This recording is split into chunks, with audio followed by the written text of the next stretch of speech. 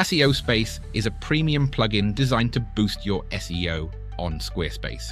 We've been using it on and off for a couple of years, but recently we've been baking it into our entire workshop process, whether we're building websites for clients or coaching our community. In this tutorial, I'll be having a conversation with Google AI Studio to fill in any knowledge gaps and provide more depth. This tool is new, and honestly, I think it's ideal if you need a tutor to walk you through a new software platform. Traditional tutorials where you sit and watch someone click through a screen might be a thing of the past in the next year or two because of this. That said, I'm not sure I'll ever fully get used to having a conversation with a bot. In this orientation, we'll break down the pros and cons, see where it fits best for your needs, and even consider whether the free version might be enough to get started. First up, let's take a look at pricing and what you actually get for your money. Let's crack on. Give me a breakdown of this website. Sure, this website is called SEO Space. It appears to be a Squarespace SEO plugin and tool provider. Their homepage highlights that they are an all-in-one Squarespace SEO plugin and tools, and claim that Squarespace sites using SEO Space are 4x more likely to be found on Google. There are buttons to install plugin and view pricing. There's a section that says rated 4.9 stars on Google. Sure, I'll just add my own 2 cents into this. SEO Space is the premium plugin to boost your SEO on Squarespace. That's quite clear in the message here. We've been using it on and off for the last couple of years, but we're actually baking this into our entire workshop process when we build websites for our clients and also when we coach it through our coaching community. But I just want for us to discuss some of the pros and cons, where it might be suitable for you and where we may want to go with the free version, for example, to start with. So let's start off by having a look at the pricing, shall we? On the pricing page, could you just give me a breakdown of the differences between them and things we need to look out for? Certainly, there are 3 pricing plans available. The free plan has limited access for those just starting. The DIY plan is $9.99 a month and includes essential tools for small businesses. The Pro plan is $24.99 a month and is best for pros with multiple websites. Finally, the agency plan is $69.99 a month and is ideal for teams managing multiple websites. All of the plans offer a 7-day free trial, but only the DIY, Pro, and agency plans allow users to scan live Squarespace web pages and have access to Squarespace SEO community and tutorials. Scan live Squarespace web pages means the tool can analyze active websites built with Squarespace. With the free plan, you cannot perform this analysis, but with the DIY, Pro, and agency plans, the SEO tool can analyze live Squarespace websites to identify areas for improvement and offer optimization suggestions. How does that differentiate from the automatic site audit? Automatic site audit feature refers to the plugin's ability to automatically analyze a website's technical SEO aspects. The free plan doesn't include the automatic site audit feature.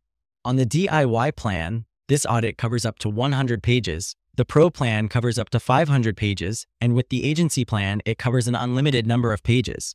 Would you like me to further elaborate on any of those features?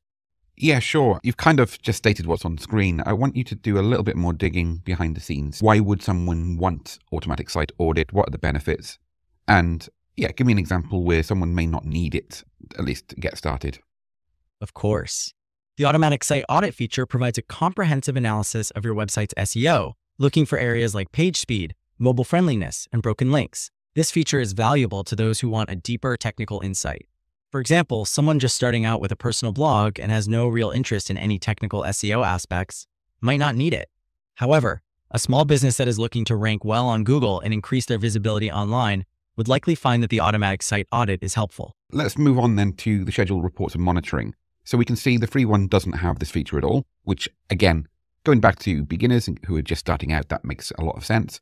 But then when we've got the DIY, Pro, and agency option, there's an option for scheduled monthly reporting, also weekly reporting with agency. Give me some examples of where this could be really useful, either for yourself or if you are an agency and you're looking to provide SEO as a service to your clients, why this could help you and your business. Sure, let's talk about scheduled reports and monitoring. The free plan does not offer this service, but it's included in the DIY, Pro, and agency plans. With the DIY and Pro plans, reports are generated monthly while the agency plan offers weekly reports. Would you like to know the differences between the monthly and weekly reports, or would you like to discuss another feature? Not so much. I think that's pretty clear, the difference between monthly and weekly. Can you do a bit of digging to find out what type of information would be in these reports with SEO Space? Okay, I will focus on the type of information that would be in the reports.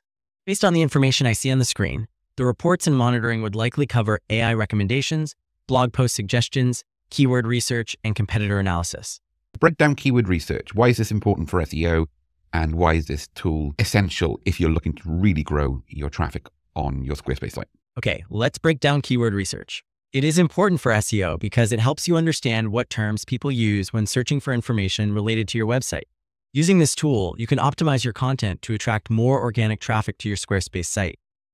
Okay, just adding to that, organic traffic is traffic that comes naturally through Google to your website, which is different to paid traffic via pay-per-click or Google ads or even social media ads, etc. So you can drive organic traffic from social media. You can drive it from Google and other search engines directly. This is what we're talking about with SEO. We're trying to increase our organic traffic. Do you think that covers it, or do you got anything else to add to that? I understand. So just adding to that, organic traffic is traffic that comes naturally through Google or other search engines. It is different from paid traffic, such as pay-per-click or Google ads, social media ads, etc. So you can drive organic traffic from social media, you can drive it from Google and other search engines directly. With SEO, we are trying to increase our organic traffic. Does that cover what you were after, or would you like me to add to that? No, I think you pretty much covered what I said, so we're in agreement on that one. Okay, what's blog post suggestions? Give me a bit of background in terms of what that feature is. Don't worry about how many credits or anything like that, because that's already covered on screen. All right, I can certainly provide some background on the blog post suggestions feature. The blog post suggestion feature is meant to provide you with ideas for content to put on your website. It is designed to be a tool that aids in brainstorming blog post topics that will help with your SEO. Blog post suggestion feature uses AI to analyze your website and industry to suggest relevant blog post topics. The suggestions are based on keywords and topics that are likely to attract organic traffic to your website. This can save you a lot of time and effort in coming up with new ideas, and also can be used to identify gaps in your existing blog.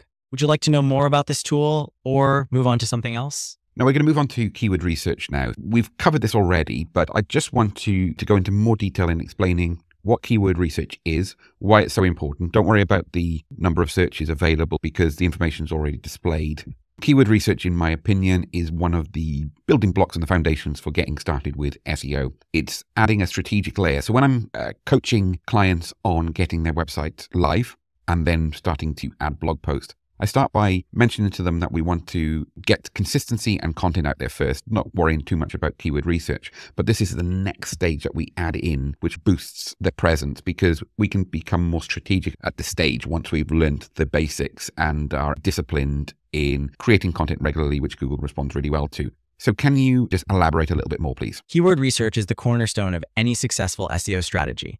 By understanding what terms and phrases people are using to find information, you can optimize content so search engines can find it more easily. This, in turn, allows people that want to find your content to actually do it. We're just going to briefly have a look at competitor analysis.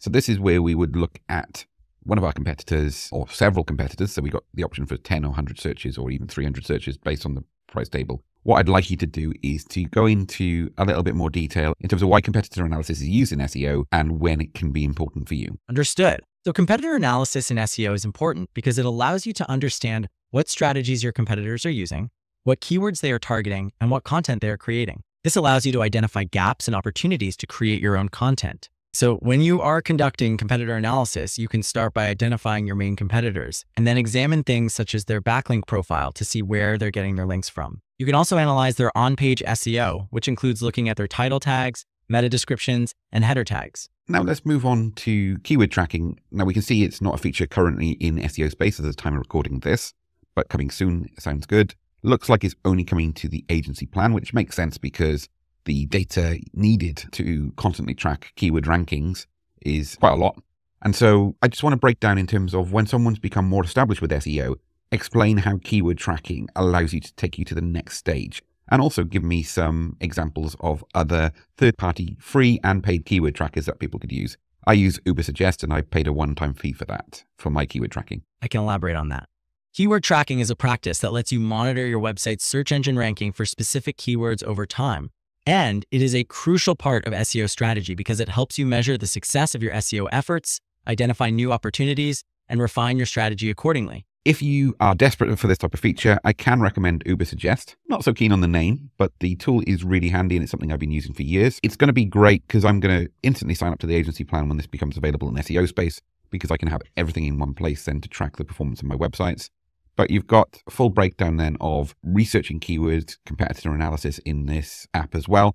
And there are different tiers depending on where you want to go. So you've also got a domain overview. Up until this point, I've been using SEO Space alongside Ubersuggest, but I'm really looking forward to the fact that I can bring it all into one dedicated SEO platform that specializes in Squarespace. If you're interested in signing up, check out our link. We have an affiliate partnership with SEO Space. So full disclosure, we take a very small cut of what you will pay for one of the paid subscriptions. But ultimately, have a look at this price table for yourself. Of course, you can use Google AI Studio and use the screen share tool yourself so that you can ask your own questions. So if there's something I've not quite covered in this orientation, by all means, use it. It's a tool that I'm going to be using for future tutorials, and hope you found this helpful. Otherwise, I'll be coming back with another tutorial showing how we can install and set up this plugin on one of our Squarespace sites. Catch you in a bit.